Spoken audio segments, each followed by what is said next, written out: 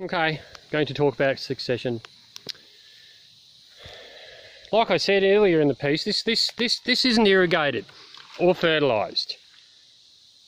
There's actually, you know, a very, very high margin in this crop alley, considering the net worth of what comes out of it versus what has gone into it.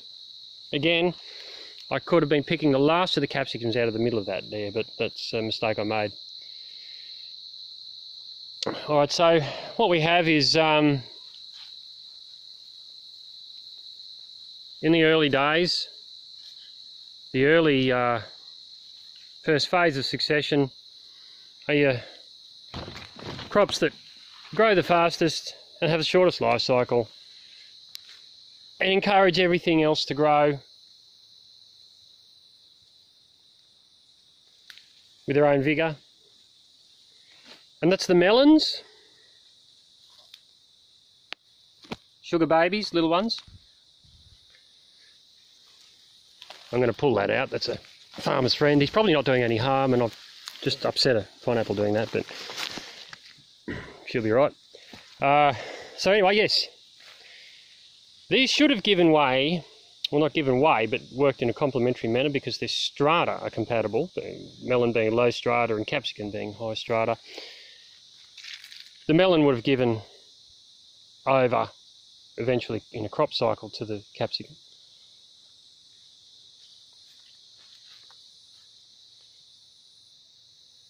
They're everywhere you look, and I should have had twice as much.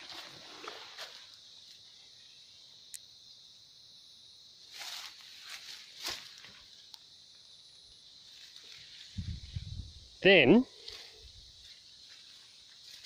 I crop out the capsicums roughly 3 months, picking red capsicums, trying to get the best price I can.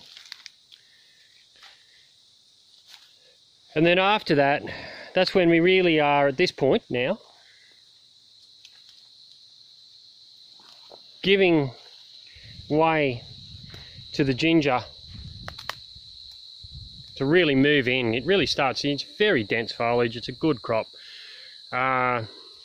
It really needs the space and room. And it'll hold, well, for another 6 to 7 months now. And at the same time, I'll show you a papaya that wasn't over positioned so you can see what happens when they work together. Here's a little one coming up. This guy didn't get the right conditions to germinate until later due to the fact that it's not irrigated, and the right amount of rain was its indicator, it was signal for it to grow. But here's a papaya that moves in. It starts its really strong part of its growth curve with the ginger. And the pineapples, by the by, are really putting on the growth now. They're really starting to move along. Pines start very slowly. But what we're really looking at now is just a beautiful bromeliad crop. You know, it's just beautiful. So, like I said, we'll harvest this ginger and we'll prune quite heavily and we'll bring back a lot of light. And that'll trigger the flowering of the pineapple. And then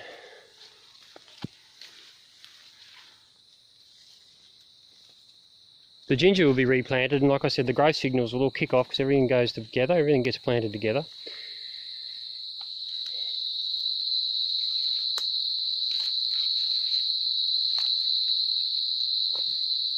And then within 1 year, in the following year, by roughly the time that the ginger gets harvested again, we'll be harvesting a big fatty fat crop of pineapples.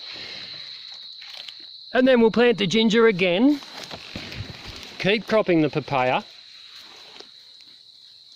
and we'll return the pineapples and get another crop within 12 months, and then the old bromeliads will come out.